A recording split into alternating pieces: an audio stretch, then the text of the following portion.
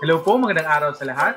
Maayong nga adlaw sa tanan, especially sa ating mga teachers at students na sumusubaybay sa video na ito. Ngayon po, yung pag-uusapan natin will be all about common chemistry laboratory apparatus and equipment.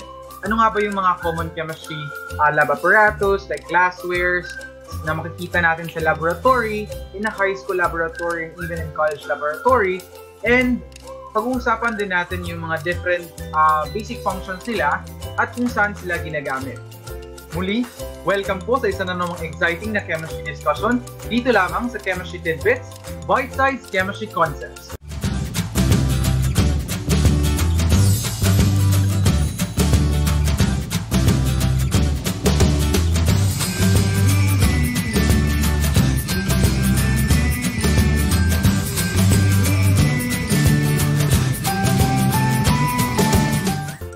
Ako po si Jason Alcano.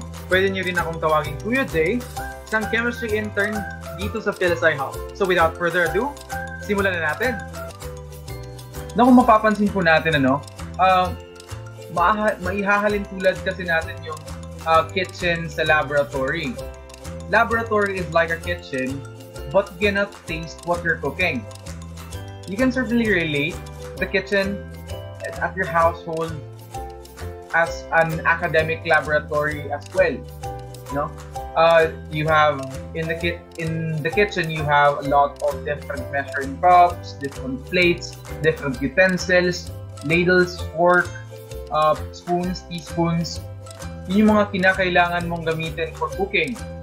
And it's the same way, in its essence, same din ito sa laboratory, na-a-apply din ito sa laboratory. Sa laboratory, mayroon tayong mga different apparatus and equipment na may corresponding na mga uses at ginagamit natin ito para maging successful yung mga experiment natin. So, isa-isahin natin ang mga common laboratory apparatus and equipment. Madami-dami rin yung tatalakhayin natin, So, to start with test tube rack, holder, and test tube brush.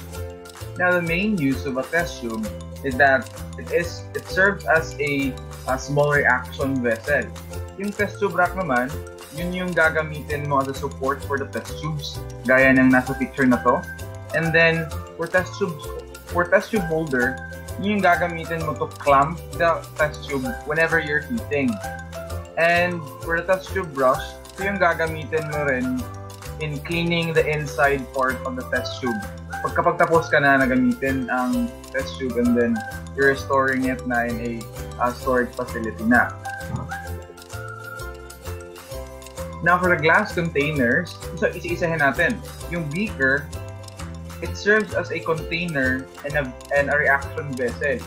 Yung Erlenmeyer naman, o conical flask, and yung Florence flask o round bottom flask, ito yung Erlenmeyer, ito yung Florence.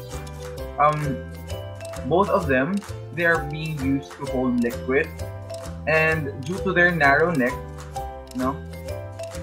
compared to their body, they can prevent evaporation to some extent. Yung Erlenmeyer, ginagamit siya for titration kasi mas madali din siyang i-swirl. And then yung Florence flask or yung round bottom flask, yung ginagamit as a container in heating in distillation setups. Yung volumetric flask naman, sa calibrated glassware na ginagamit natin for accurate volume preparation.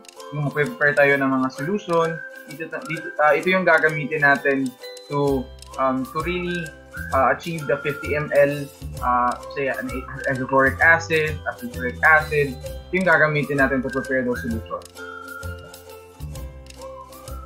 Now we have crucible and crucible tongues. Yung crucible, as depicted in this picture, it is made of a ceramic material and can withstand high temperature. Yan yung dahilan na ginagamit ito for heating sample in high temperatures. Ito namang crucible tongue, ito yung ginagamit natin to hold the crucible when we're transferring it to the oven because it's hot. Yun. So, next is we have evaporating dish and watch glass. Yung dalawang to, ginagamit talaga siya for evaporating your sample.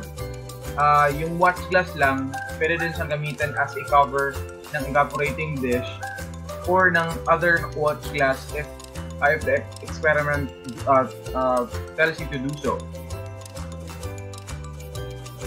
For measuring apparatus naman, we have graduated cylinder, pipette, burette.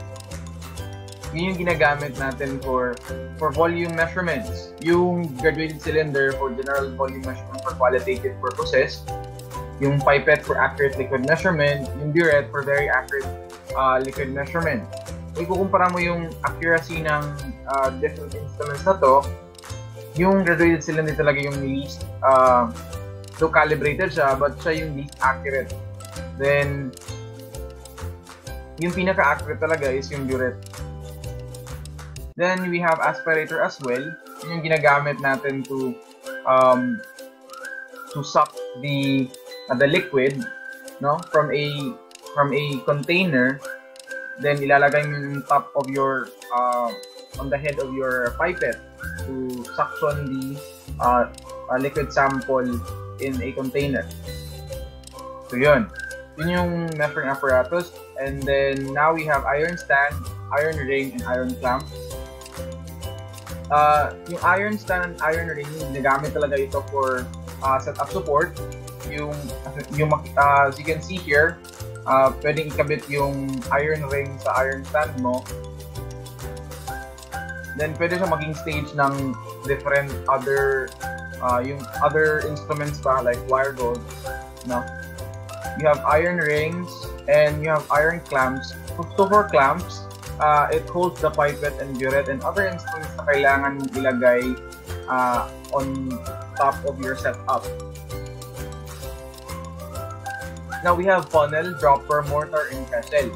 So yung funnel, just like a funnel, kitchen funnel, yung ginagamit natin to transfer liquid in a small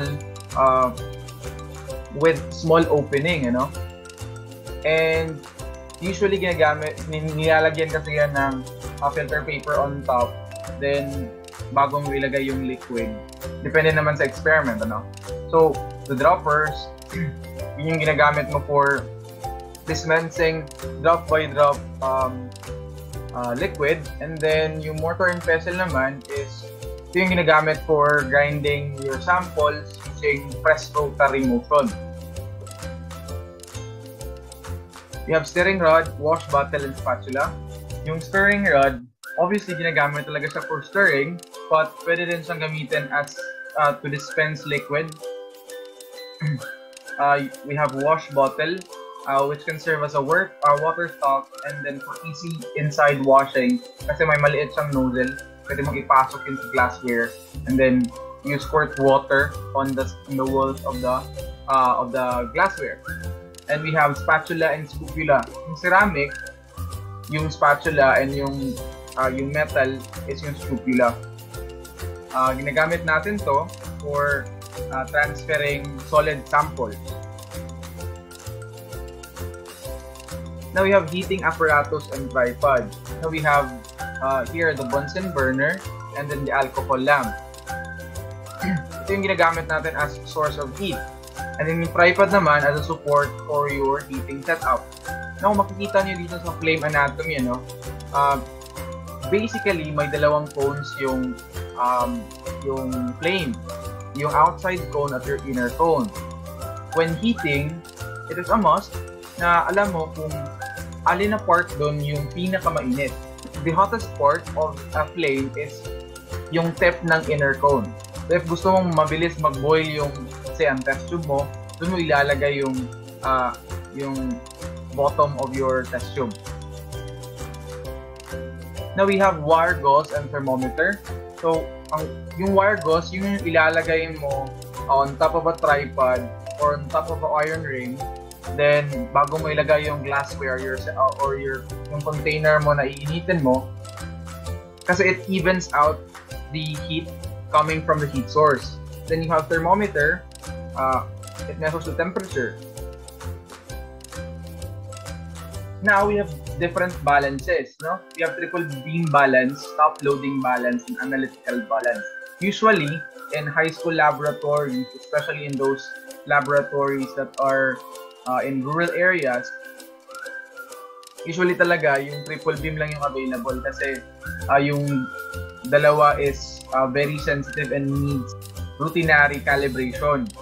Yung triple beam is that you put the sample here and then you adjust the metal bars here to know the weight of your sample. And then for the top loading balance naman and analytical balance, both of them are automatic already. But the only downside is they need to be calibrated every now and then. Kasi automatic sila. And needs electricity as well. So, yung top loading balance, yung pinagkaiba lang nila is that yung sensitivity nila. Yung analytical balance kasi is may covering siya sa pan niya because it's more sensitive. And it can weigh usually up to 4 decimal places. Yung top loading is up to 2 decimal places. Now we have fume hood. Yung fume hood para siyang cabinet na dun mo ilalagay yung kamay mo. Then dun ka magta-transfer ng say yung mga chemicals na ang baho, yung mga chemicals na that are very dangerous or very toxic. Doon mo ita-transfer yung mga chemicals, say from one container to another, or mag-prepare ka ng mga different concentrations of that chemical to limit your exposure from fumes and toxic substances. Usually, yung fume hood, may switch kasi yan to have a negative pressure inside. Yung fumes is lalabas siya in a certain vent. It's very important to have a great knowledge and to be well acquainted with the apparatus and equipment in the laboratory because first, kung alam mo yung mga instruments, magiging successful talaga yung pag-gather mo ng data, pag-conduct mo ng experiment. Yung second naman is for general safety purposes. Kung alam mo yung pinaka-suitable na instrument or na apparatus for your, say, for the part of the experiment, then malimitahan natin yung mga disgrasya, no? So yun. Now let us check comprehension. Name the apparatus and equipment.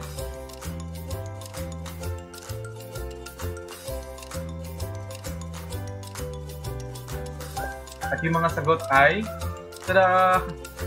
Yung una is Lorentz class or round bottom class. Yung pangalawa naman is yung analytical balance. And yung pangatlo is crucible with lid. So that would be all po. Thank you for tuning in.